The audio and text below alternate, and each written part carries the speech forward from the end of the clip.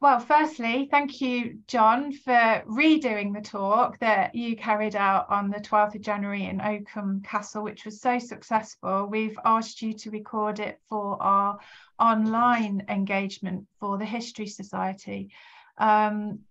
John has kindly come back, and he's in his house and I'm in mine, so I think there's no further ado. John, if you could give us your excellent talk on George Glover, please. Thank you, Debbie. 176 years ago, next month, a 35-year-old architect was languishing in Norwich jail, having succumbed to debts related to railway investments. But as we will see later, it may have also been a problem with the proprietor of the Stamford Mercury, Richard Newcomb. The architect was George Glover. He was born in 1812 in York, the grandson of a nail forger and the son of a freeman whitesmith trading out of Goodrham Gate in York. His elder sister married Joseph Aloysius Hansom. Hansom was another architect, specializing in Catholic ecclesiastical work, but he was also the inventor of the hansom cab. George and his siblings were well educated. The sister Hannah went to a ladies' seminary, and his younger brother became a surgeon. Unfortunately, we don't know how George Glover was architecturally trained, although we will see later that he was classically trained. However, it's possible that his brother-in-law, Joseph Hansom, had a role in his training or may have placed him with another architect. But we do know that Glover worked for an architect called John Brown on plans for a new chapel in Lowestoft in 1832. John Brown went on to be quite a famous architect in his own right, specializing in ecclesiastical work, but on Anglican churches. Brown was working out of London from 1826 to around 1832. And when he returned to Norwich, he became the Norfolk County Surveyor in 1835 and Surveyor of Norwich Cathedral in 1836. We know that Glover was involved in the work on Lowestoft Chapel because on the left, you will see a grant application written by Glover on behalf of the vicar, and the plans to the right were also drawn by Glover. And we know this because the handwriting and the work on the plan corresponds with Glover's later work.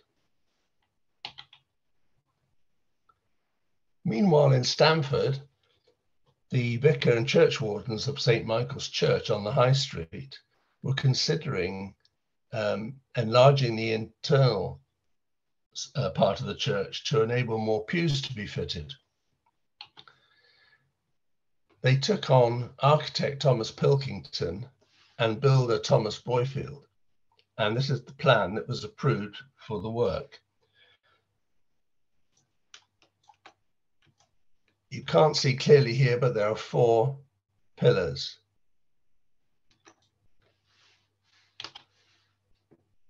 And if I expand those pillars, you can see the 2 here, but these 2 at the bottom are marked with the number 1, and the 1 refers to a note below, pillars to be taken down. But the inevitable happened, and sometime later, as they started work and removed the pillars, St. Michael's Church crashed to the ground. It was John Brown of Norwich that won the contract for the rebuilding of St. Michael's Church. And this is the last page of a 5-page proposal to the building committee and churchwardens.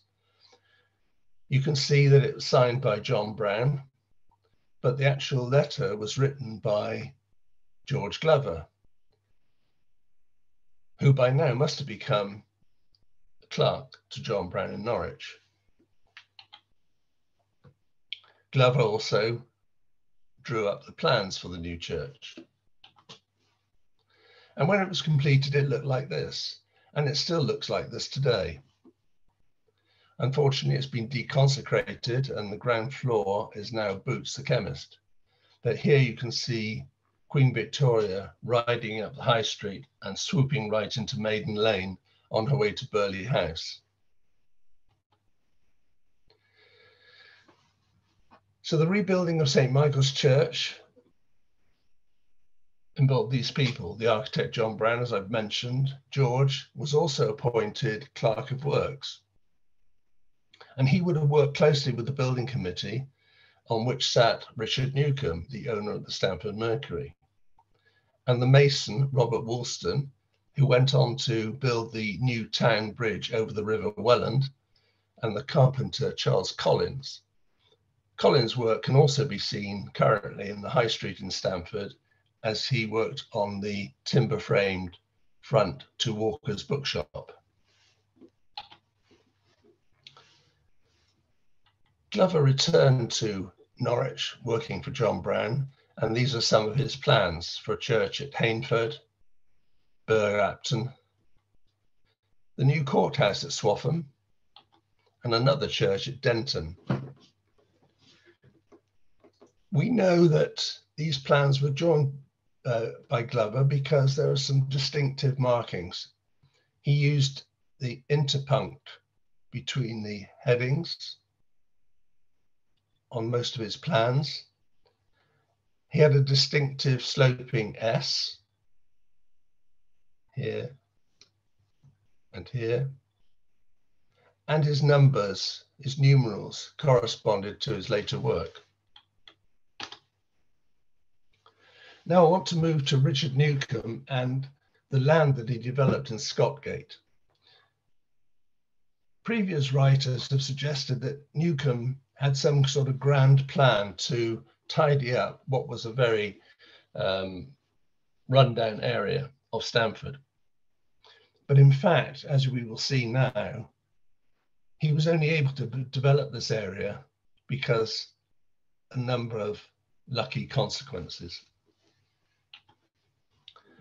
This is the area in question, and it's taken from a drawing by Martin Smith, who took it from the survey of Stamford by Knipe in 1833.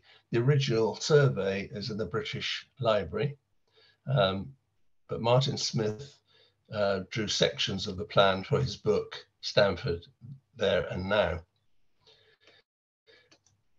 This is the old Great North Road, and stagecoaches would have run to and from York in front of the large property called Rock Cottage, which was a 7-bedroom mansion. You can also see the Green Man here, which still exists today. And to give you an idea of the accuracy of Knipe's 1833 survey, I want to point out the vertical yellow line here. This is a passageway that runs between the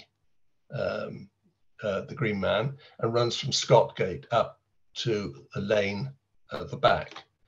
This passageway still exists today and remains a right of way.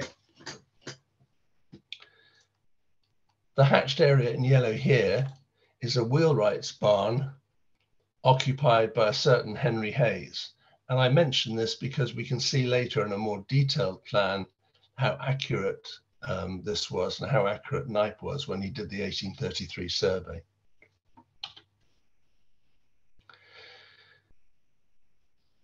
Newcomb's father died in 1832, and this gave Richard Newcomb a bit more leeway to invest in his own properties. He was sole proprietor of the Stamford Mercury after his father's death, and in 1836 he bought the Green Man, the blue hatched area, bought the Green Man, the stables next door, and another plot next to that.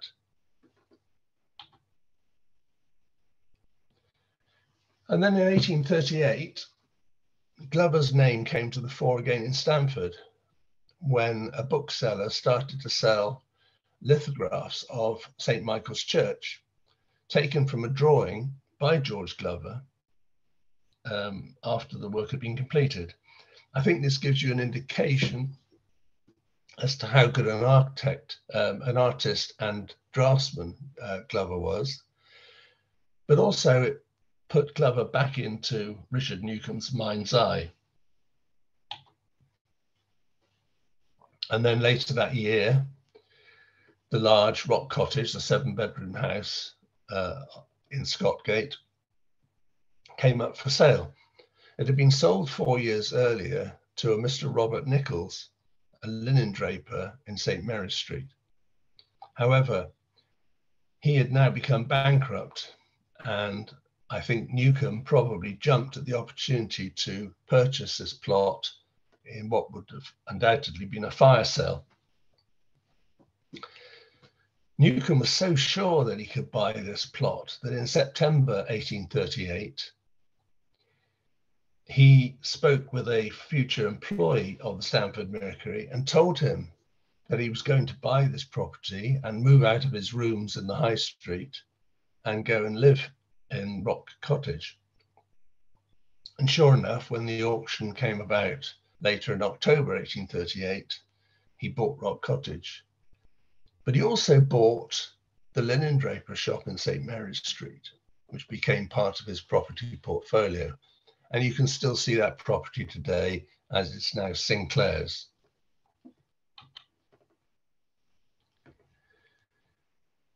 When Charles Richardson took Newcomb to see his new property and handed it over, he pointed out that it came with 2 other plots of land. And I want to talk about the plot encircled in red. This was a small plot that had been used for various ways in the past, but it was now planted with trees and encircled with a fence and a gate.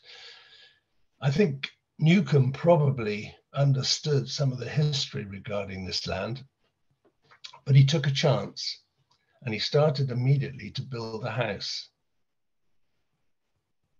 By the middle of 1839, the house was half complete, but it came to the attention of the Marquis of Exeter, who, believing that this was his manorial wasteland, took Newcomb to court for trespass. The case was thrown out and Newcomb continued to build his house. And we know it was completed by the end of 1839 because it features in an oil painting which sits in the town hall in Stamford. And this shows the Dragoon Guards marching a bull into Stamford. And this was the occasion of the last bull run in Stamford. But you can see behind the completed house, which we now know to be Clock House.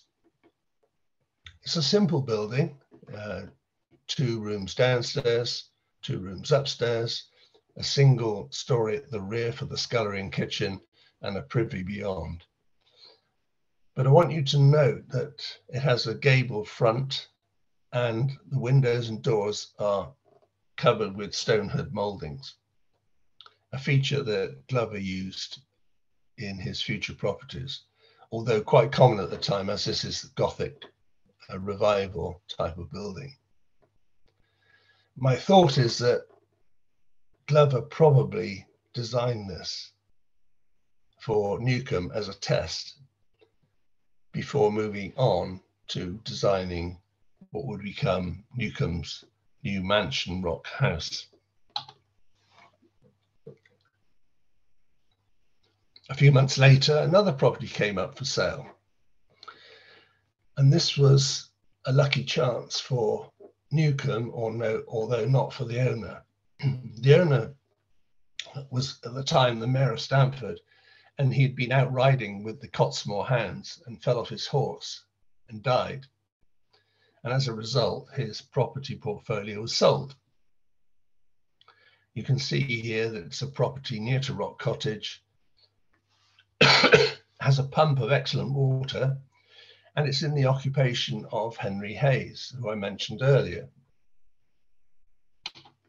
This particular plot was obviously very important to Newcomb because it gave him the run of land from the Green Man right up to the junction with Empingham Road. And it enabled him to develop the land in whichever way he wanted to. And this is what he did. He built Rock Terrace, and then later 30 and 31 Scott Gate, which were two shop fronts with stables for the future Rock House at the rear. You can see the clock house has been built, but you can also see that the other plot of land is a spinney. And that spinney remains to this day, and there's a covenant on that plot that no buildings should be placed upon it.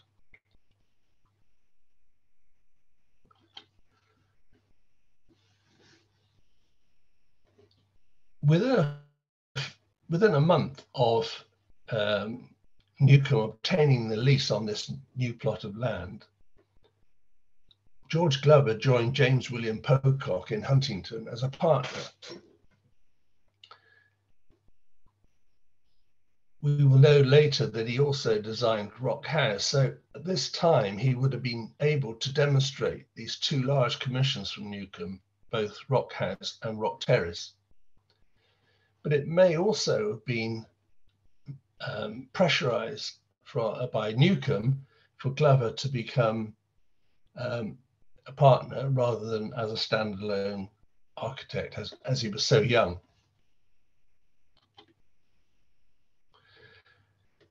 Instead of building his new mansion, Newcomb wanted to make a profit, being the businessman that he was. And so Rock Terrace was built first, and this was the design by George Glover. It has some classical features. The two properties at the end and the two in the middle face forward slightly and are flanked by Corinthian pilasters here. There are pedimented roof, some arched windows, and the doorways are arched. It's a very symmetrical building, much more so than the other well-known terrace in Stamford, Rutland Terrace. And it made the most of the plot because he was able to squeeze 10 properties within this area.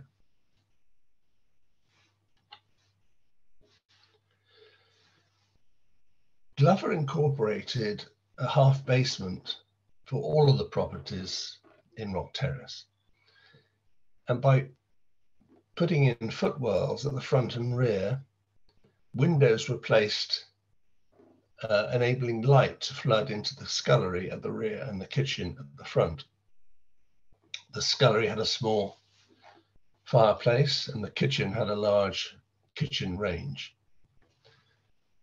But Glover also incorporated a small window in the pantry, enabling light to flood through the scullery into the pantry during the day. And he also incorporated a ventilation grill underneath the front steps, enabling the food in the larder to be kept cool. The maid of all works would have slept in the kitchen, and coal was delivered into the coal room through a hatch at the ground floor.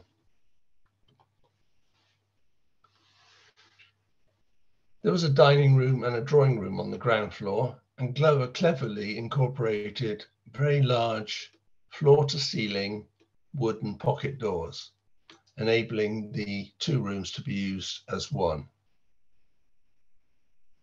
Upstairs, there were two bedrooms with fireplaces and a third bedroom without. Externally, Glover incorporated wrought iron Juliet balconies to the front and rear of each property. And in the middle two properties, there was a balcony with a metal plate showing the initials RN for Richard Newcomb, above which was a pediment. You can see some of the features that Glover used in this building and in his future buildings. He made use of Corinthian pilasters. He often used overhanging eaves, here supported by wooden modillions. And these two blind brick window panels are decorative. They're not to avoid the hearth tax. And again, Glover used these in his future properties. And here you can also see at the end, the arched window and the arched doorway. Internally, you can see one of the sliding pocket doors, cleverly concealed when not in use with a hinged cover, which could be pulled out with a ring pull. The doors slid on the brass plate. And here is one of the original fireplaces. I think there are only two left on the terrace at the moment. White marble surround and a black fireplace with inset tiles. And here you can see the simple wooden banister rail with simple square spindles.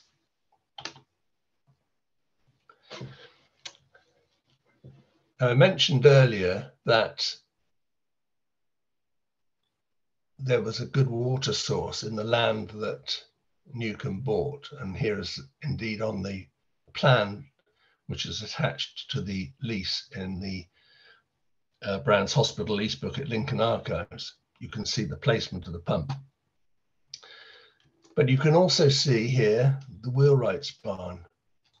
And as I mentioned earlier, that shows you the accuracy of Knight's 1833 plan, because this was a later plan drawn to scale.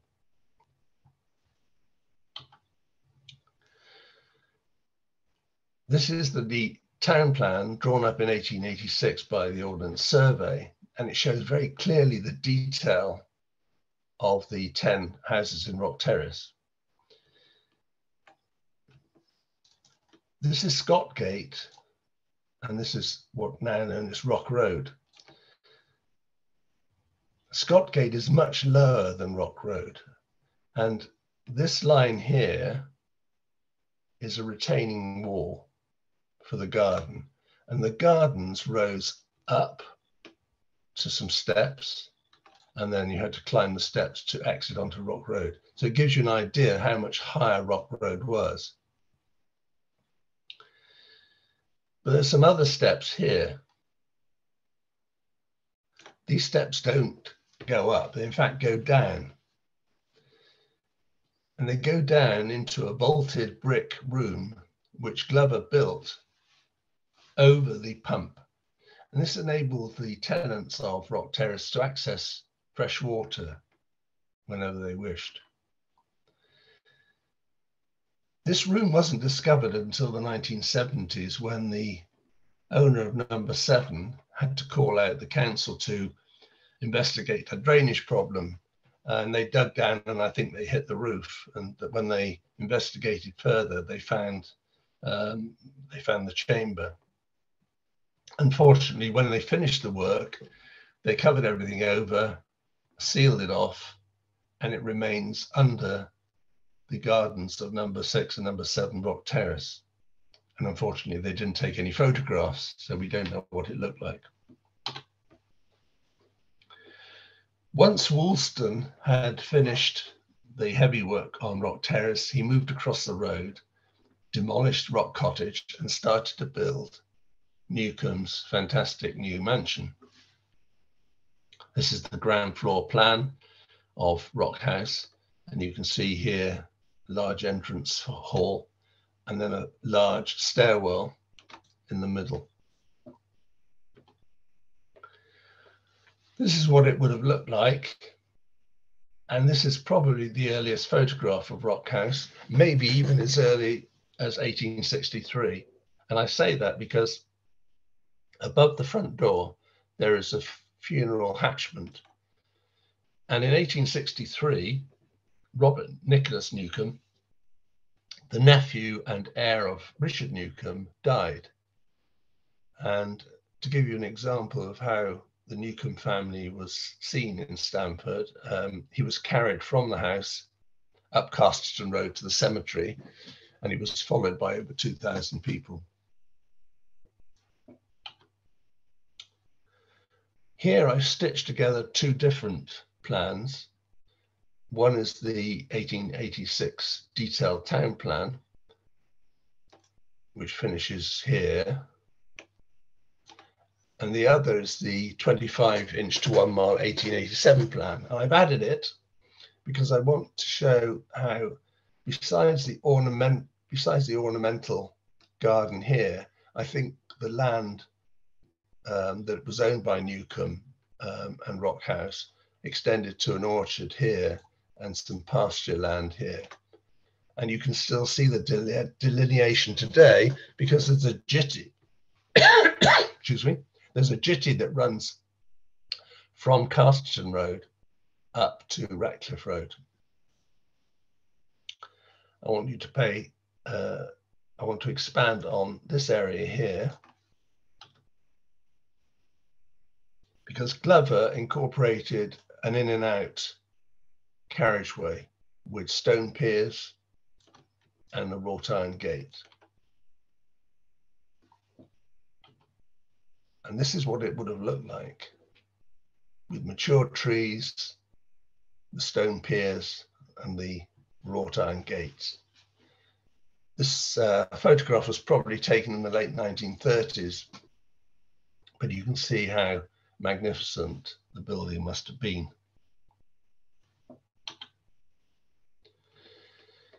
As I've mentioned before, Glover had a classical training, and where he had a wealthy benefactor giving him a good commission, he could incorporate some of his classical features into the buildings.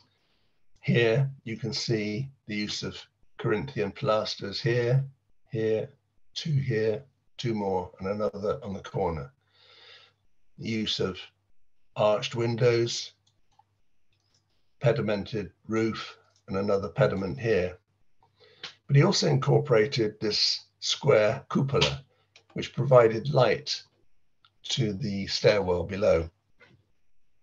And this was the view from my bedroom in Rock Terrace when I lived there. Internally, luckily, many of the original features still exist. Here you can see the ley light, providing light from the cupola above, the more ornate metal spindles to the staircase, and on the right you can see the ornate plaster ceiling in the entrance hall. At the foot of the stairwell, there's an original fireplace in what was probably white marble in the Greco-Egyptian style. And in the middle, you can see the coat of arms of the Newcomb family.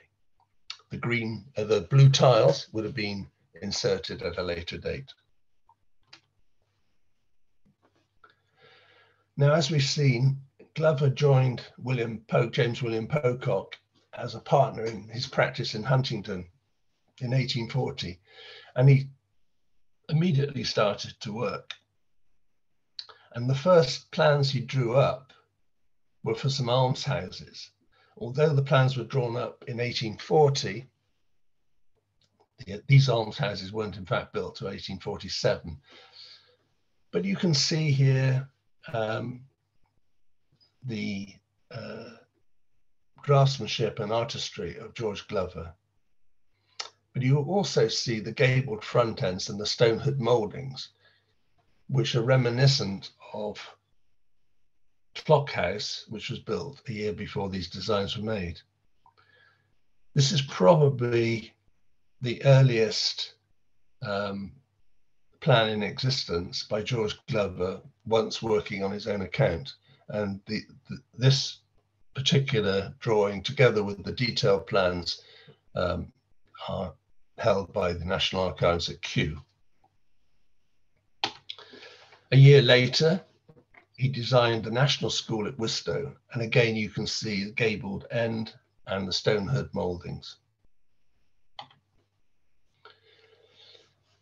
And then in 1841, they had a larger commission to build a new parsonage at Great Paxton. When I discovered this building, I contacted the current owner and he invited me to visit. But he also told me that he believed they had some original secondary glazing. I found this very hard to believe because I can't find any reference to domestic secondary glazing at this time.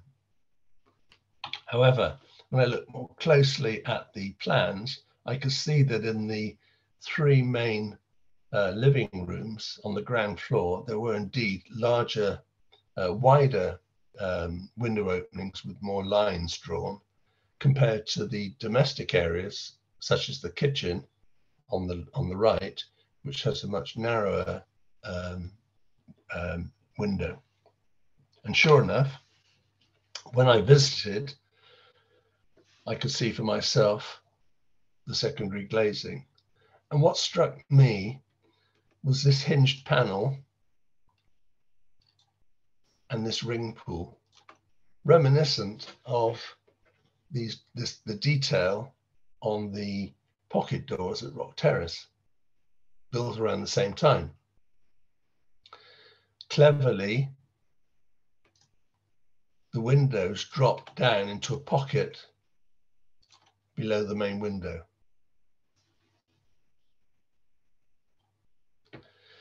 And then in 1841, he was a busy man. Whilst Rock Terrace was being built, he married Anne Pocock, the daughter of his partner, James William. And then in 1842, the partnership won a competition to design a new literary and scientific institution in Huntingdon. Again, you can see here the classical influences, giant Corinthian pilasters, the pediment above the front door, the overhanging eaves, and he added a statue of Minerva. This building still exists today, but it's been renamed Commemoration Hall, and it's situated in the High Street in Huntingdon. A year later, Glover designed two more national schools, again, gabled ends and stone hood mouldings in the Gothic revival style.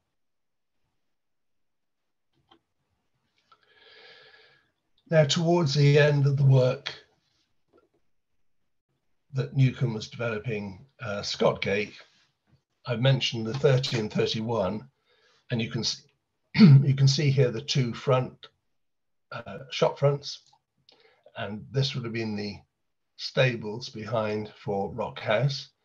But if you look closely, there are some windows just underneath the arch, and these are the rear windows of four houses that were built on Rock Road.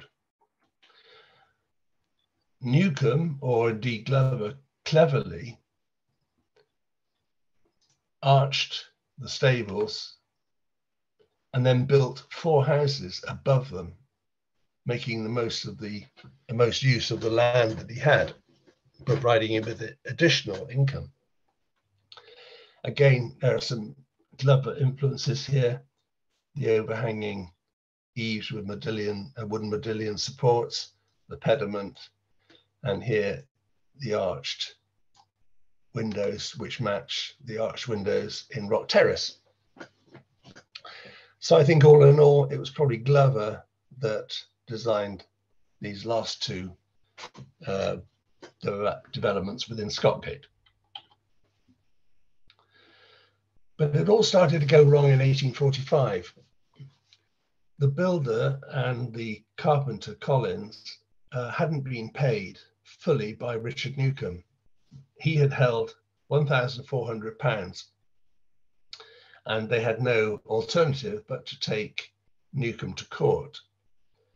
And this was the first court case in 1845. And this is taken from an article in the Lincolnshire Chronicle. And it was this article that identified Glover as the architect of Rock House and Rock Cottage. And the architect had been previously unknown. You can see that the article's in the Lincolnshire Chronicle and not the Stamford Mercury, because Richard Newcomb obviously didn't want to advertise the fact that he was being taken to court. The problem arose because rather than putting these buildings out to tender, he agreed a rate per measure. That meant that once the buildings were complete, the architect would measure up the work carried out by Collins and Woolston, apply the rate to those measurements, and enable Collins and Woolston to bill Richard Newcomb. However, Newcomb didn't believe the calculations. And he felt that there had been collusion between the plaintiffs and the architect. And this must have been not a good experience for Glover, as it would have cast him in a bad light. But it's interesting that the newspaper themselves say that instead of attributing this error to his inexperience in matters of this kind, Mr. Newcomb imagined that there must have been some collusion. So we can't be sure whether there was or not, but the case wasn't resolved for another 2 years, when Newcomb was forced to pay 1,000 of the £1,400. However, I think the damage had been done, because within a few months of that initial court case, the partnership between James William Pocock and George Glover had been dissolved. Unfortunately, we don't know whether this was George protecting his father-in-law from any future fallout, or whether it was James Pocock being concerned by the actions of his son-in-law, and may have been aware of the future debt problems.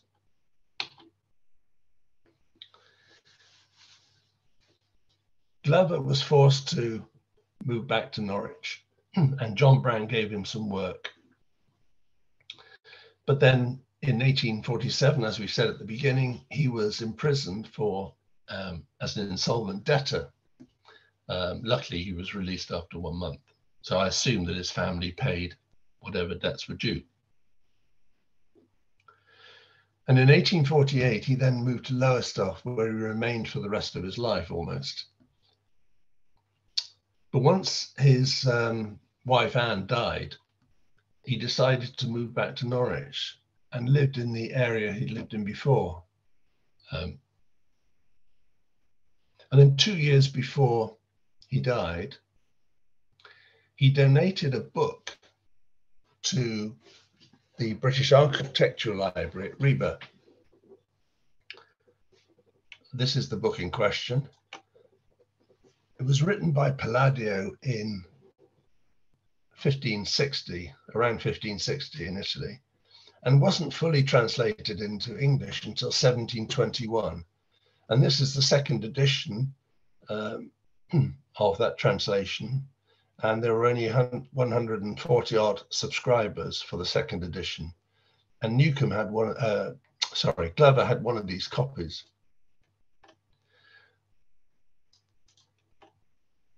They're very rare. And in fact, if you would try to buy one of the 142 second edition copies today, it would cost you in excess of £15,000. A few years later, another book was published in the 1730s, late 1730s or 1740s. And this book came up for auction recently. And it's interesting because it also shows that it was signed by George Glover of Lowestoft. So this was another classical architecture book that was owned by Glover, again indicating his love for that style. So what is Glover's legacy in Stamford? Well, if you believe as I do that he designed the clock house, that's now a listed Grade 2 building. It was beautifully renovated in 2018 and sold in 2019 for over £400,000. And I believe it's now used as an Airbnb. And then we come to Rock Terrace, built in 1841. It had an interesting history. in that the Newcomb family owned all 10 freeholds until they sold them in 1919. The freeholds were bought by the Potter family, a printer in Stamford. And again, the Potter family held them in their entirety as an investment until 1946. It was then that they started to sell off the freeholds on a piecemeal basis. The last was sold in 1967. So you can see that probably from 1946 onwards, there was gradual gentrification where the new freehold owners were able to make modifications to the internal layout of the buildings. And this is when fireplaces started to be ripped out and basement walls started to be knocked down.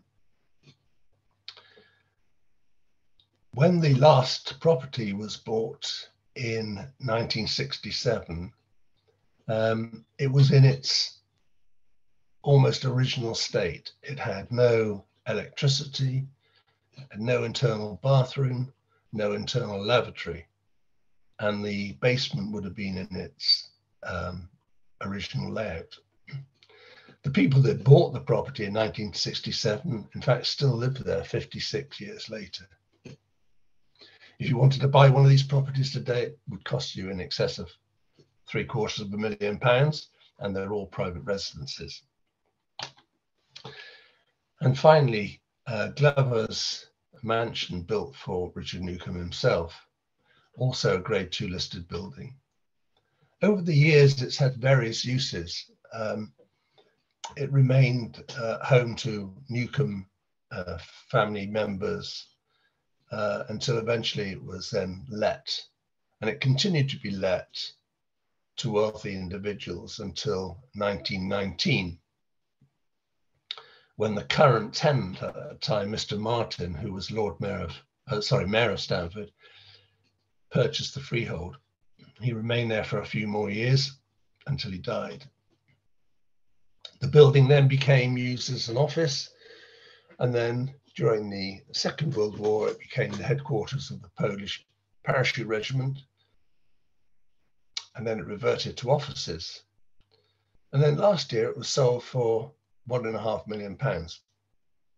And there's planning permission submitted by the new owners to make it into a boutique hotel. So we'll all be able to go in and see those original features. This was truly a magnificent building of its time. And you don't have to take my word for that, but that of the Professor Curl, who regards it as one of the finest essays in classicism of its time anywhere. Thank you very much.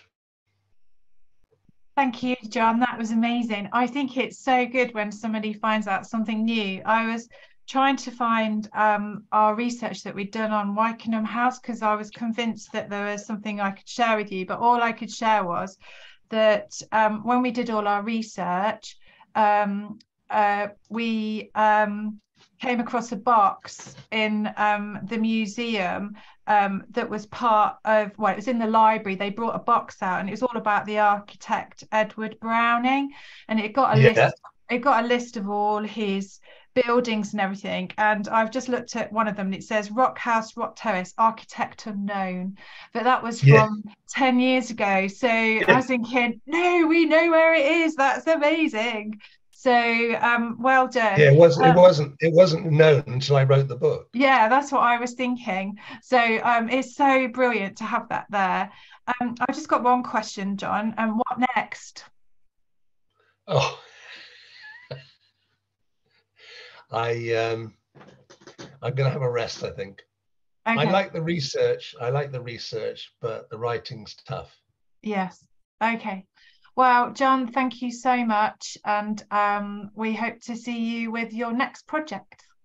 Thank you very much.